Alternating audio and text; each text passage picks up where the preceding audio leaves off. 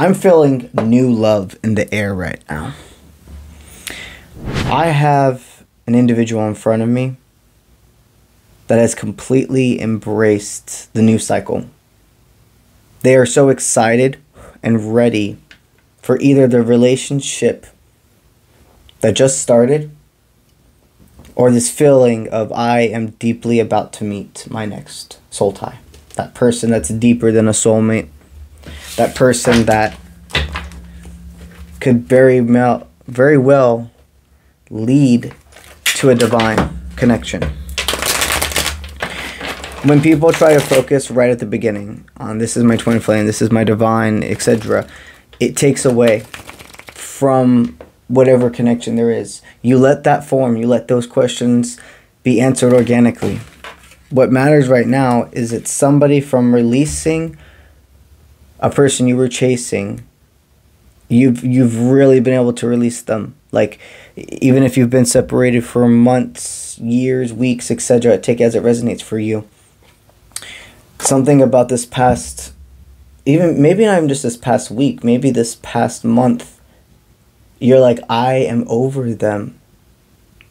I don't want them because of the intense ability they had. Taking a download in an interesting way. They had so much power over me than I realized. And it wasn't that they're stronger than me. It's what I gave away so effortless.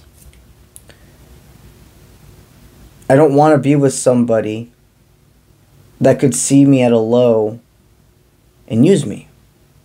For so long, you claimed when it came to one connection, that's not anything to do with this person, but we're really solidifying something for you to further on into this next dynamic. There was a person before that it's like you could have had 2 weeks of a great connection, and then the rest of the connection you were feeding off that little part of bliss and forgetting all of the red flags and all of the projecting and all of the running away. Because of that simple little bit amount of time where there was bliss, you thought it counter-reacted everything else that was following afterwards. And no matter if you were the one that ended that dynamic, but you didn't want to, or if they ended it and you were redirected to the next opening of your life, no matter how that resonates, you don't want them anymore. And you really feel so relieved. Because you almost got to the point where you're like, does this person have like a fucking spell on me from the amount I think and feel for them and want to be accepted? For some of you, and take this as it resonates and don't make things fit, some of you, it absolutely was not anything to do with a love spell. It was to do with something within you of wanting to chase what would never accept you. Another part of you, it was due to thinking you did something wrong and you had the chance with that one person and you just had to fix it, that it was something to do with you. I was too fast, I was too slow, blah, blah, blah. It was completely like taking all blame. And for another part of you, a small collective, there was a form of, what I'm hearing is an infatuation spell that was put on you. I don't say it was even strong. I mean, it was strong, but it wasn't strong enough to stay hooked. There's a small frame of you here who this person absolutely did try to do some form of infatuation to be engulfed by you when it came to their energy, or make you fall in love with them, but never truly get too close because they wanted your attention. They wanted you to come and go as they pleased. Whoever this is, if it is some form of love spell, infatuation spell, you broke free of it and you see through the curse. For the majority of you who they see, this was a reflection of self, of the chaser within you that felt like you had to go for what didn't want to and accept you. For the ones of you here who were deeply infatuated by them, but went red on everything else, that saw the highest timeline together but was ignoring the current, no matter how it resonates, your curse, all of you, have been freed. And now it's time to see who can give you balance, give and take, who does shine a light on your mind and forgives, not forgets, forgives each other.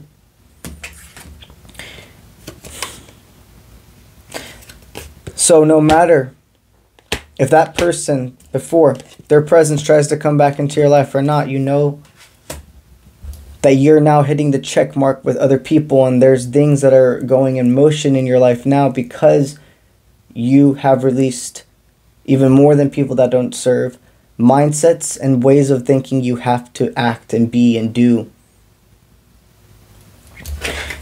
The new partner in your life that you are either attracting in as we speak, or the new relationship you have dived down, is the farthest from a runner. They do want you to know that they're very closed off to a lot of people, but not you. Your partner, the person that dives into the same craft as you, it is hard to get into their bubble. It is hard to be trusted by them.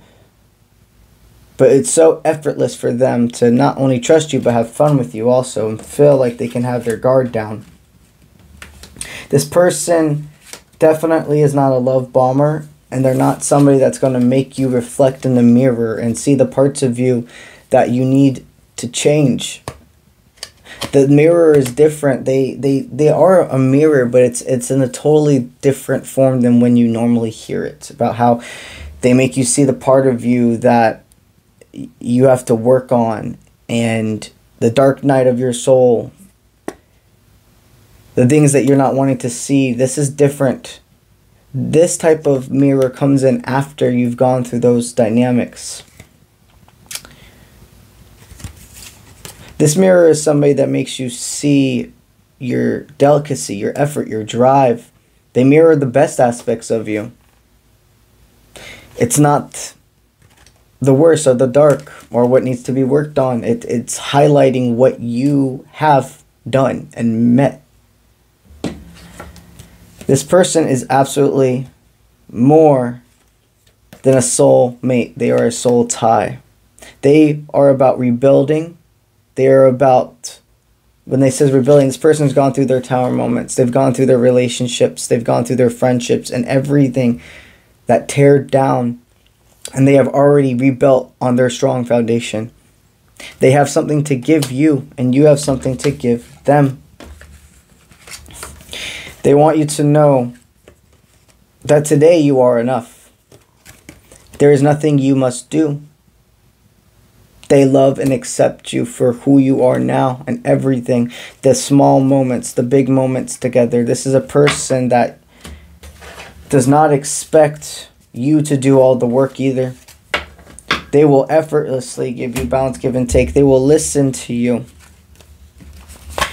They're ready to go on a date. And they also want you to know that they want you to cut down. Some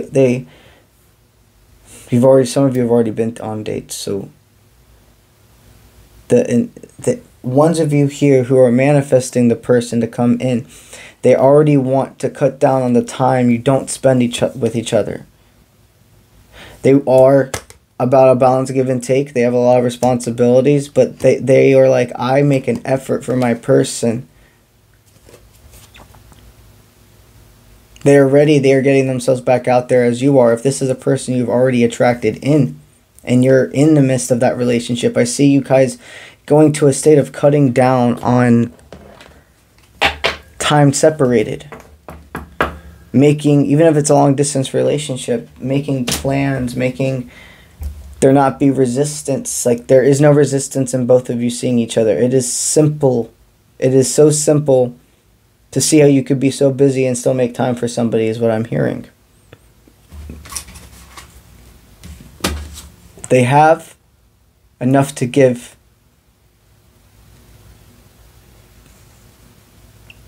They want you to know.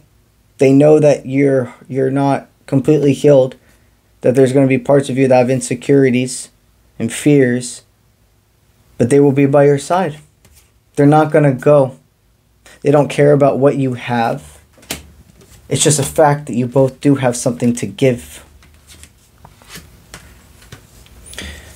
You're going to be shocked just how easy it is for you to lower that mask that we all have to put on in this world. How easy it is to see also who they are through their pictures. To see that their mask is almost masking truly how much courage and strength